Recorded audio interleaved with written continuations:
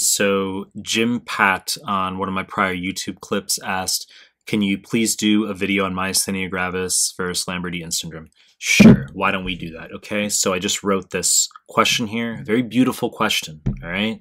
Very bread and butter, very clean, very direct, very concise with regard to high-yield factoids, okay? So before we get into the question, allow me to be an asshole like I normally am and tell you to subscribe to my channel. I really appreciate it. Help grow this channel.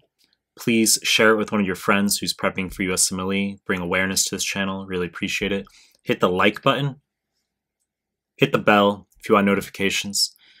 And find me on Instagram at Mehlman_medical, MEHLMAN_medical, and the link is down below.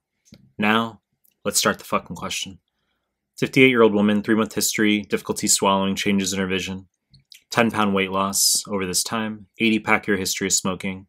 CT of the chest shows us her pathology, and it's outlined in red. I jacked this image off of Wikipedia. Okay, this is showing us thymoma. So I Googled thymoma CT. This image was on Wikipedia, and then I literally just jacked it and inserted it into my question here. Okay, so we also have laboratory screening showing us anti-muscle specific kinase antibodies, anti-MuSK antibodies. And our answers are with regard to the effect of edrophonium and what's the mechanism in terms of additional antibodies. Now, this is myasthenia gravis, okay?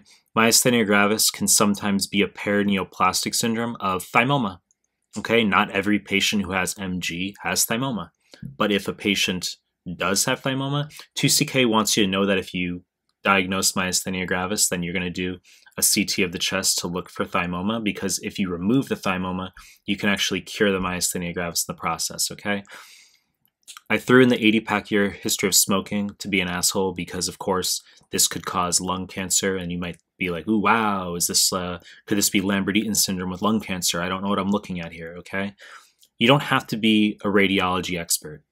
You can kind of gauge by the vignette. You could say difficulty swallowing, dysphagia, and diplopia. Those are two common findings in myasthenia gravis. USMLE loves diplopia, they love dysphagia, they love ptosis. Okay, that gets worse throughout the day. Anti-MuSK antibodies are a minor antibody seen in a minority of patients with myasthenia gravis. Okay, it's lower yield, but I gave you the thymoma here. Okay, so the diagnosis is ascertainable. So we're just going to go through the answer choices here. Response to edrophonium will be, which is a cholinesterase inhibitor. Okay, the effects last about 10 minutes. Response to edrophonium is significant in the setting of myasthenia gravis, so we're only going to be looking at our bottom answers here. It will be minimal in Lambert-Eaton syndrome. Okay, Lambert-Eaton syndrome, we are going to have antibodies against presynaptic voltage-gated calcium channels and minimal response to edrophonium. In this case, it's the wrong fucking answer because, as I just said, we have myasthenia gravis, not Lambert-Eaton syndrome. But we should just have you know, at least as a preliminary point, that if this were Lambert-Eaton syndrome, minimal response to edrophonium, and we have antibodies against presynaptic voltage-gated calcium channels. So because that prevents the release of acetylcholine into the synaptic cleft, if we give a cholinesterase inhibitor such as edrophonium, it's not going to further facilitate acetylcholine binding to postsynaptic receptors because the acetylcholine's merely not there to begin with. That's why we have minimal response to edrophonium and Lambert-Eaton syndrome. Now, if I focus on our actual fucking question, which is MG, we will have significant response to edrophonium, okay? This is called Tensilin test. If you give edrophonium and the diagnosis is MG, we should see a significant response, okay? In Lambert-Eaton, as I just mentioned, we won't see a significant response. And then we merely have antibodies against postsynaptic acetylcholine receptors in myasthenia gravis. So our answer is going to be here, significant response to edrophonium and anti-postsynaptic acetylcholine receptor antibodies. Okay, so this question is not dramatic or overly difficult. It just is high yield. That's the point. And we incorporate some various factoids as far as MG can be a perineoplastic of thymoma. Do a CT scan to visualize a potential thymoma. Removing the thymoma can cure the MG.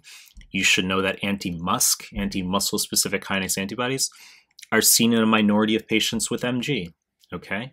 And then just knowing the difference between lambertein, being antibodies against presynaptic voltage-gated calcium channels, minimal response to edrophonium, versus myasthenia gravis, antibodies against postsynaptic acetylcholine receptor antibodies with significant response to edrophonium. Okay, and edrophonium is merely a cholinesterase inhibitor, and it's also known as tensilin.